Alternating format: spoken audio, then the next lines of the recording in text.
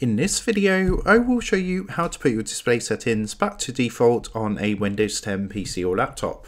So let's jump straight into it. So at the moment for Windows 10, it's not actually an option to just completely revert back to the default display settings. So what you're going to want to do is actually right click anywhere onto your desktop and you're going to get a pop-up menu like this. What you then want to do is come down and press onto display settings, and from here you can go ahead and adjust the settings to your desired preferences. So you can change things like, for example, the brightness and color, the nightlight, Windows HD color, as well as the scale and layout. If you have multiple displays, you can also change these settings for them down here, and there's also an advanced display settings link here. So if you click onto this, you can also change things like the adapt properties for your displays as well as the refresh rate. So hopefully in the future there will be an option where you can just revert back to the default settings, but as for now you still need to manually change these settings to your desired preferences. So that's how to go ahead and put your display settings back to default on a Windows 10 PC. I hope this tutorial did help you out today.